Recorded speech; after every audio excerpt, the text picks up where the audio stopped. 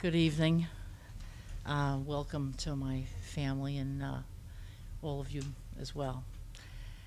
On September 11th, 2001, I sat in the stairwell on the 25th floor and accepted that I was going to die. I had just walked down 40 flights of stairs, and what prompted that trek was the fact that my coworkers and I were standing in the middle of the floor watching flaming desks and paper hurtling toward our windows. We stood and watched this in disbelief for a few seconds, and then my boss started yelling, get out, and I followed her. She had been in the 93 bombing. She knew what she was doing. That's what I figured anyway. We get to the stairwell, and for me it was slow going. I had just had foot surgery a few months before that, so I was going down the stairs one step at a time. And at this time, two of my coworkers decided that they were going to protect me. They were going to shield me from the race that was on the left side of me. You see, the stairwells were only made for two people side by side. So my one coworker, John, who I knew for many years, he stood behind me, and with a loud, booming voice, he yelled, "Slow people to the right, fast to the left." And believe me, they were fast running down.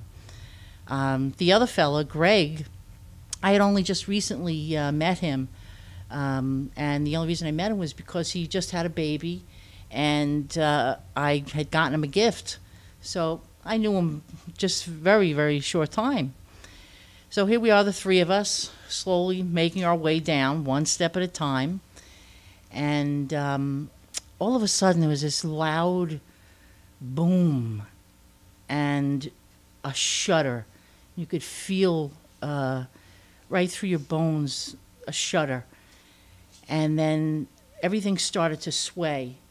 And we swayed back and forth again. Several times, and during that time there was this eerie silence. You just couldn't hear anything, and as the sound in my ears started to come back, I realized that there were people that were being thrown over my head and toppling over me and just tumbling down the stairs. Fortunately for me, I was holding on. So I wound up on my butt on the stairs. It was at this time, all the screaming and the pandemonium. Greg was already at the bottom of the stairs, and he looks up at me and he says, Dolores, come on, we gotta go.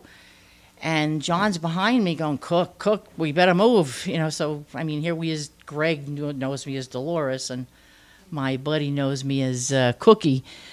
And I looked at Greg and I said, look, just go without me. Just leave. Don't worry about me. I'll be fine. I don't want you to lose your life because of me. You just had a baby.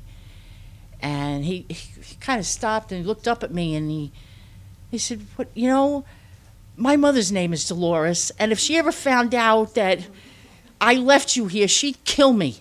So start moving.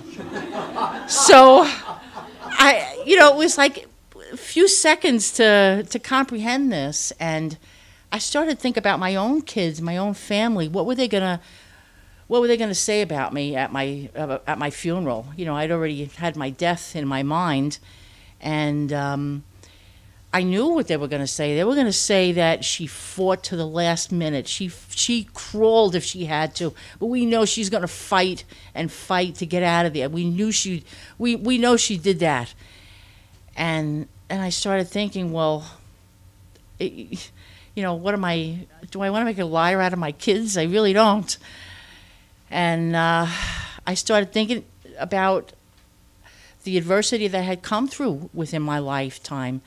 My husband lost his job. We had 4 kids.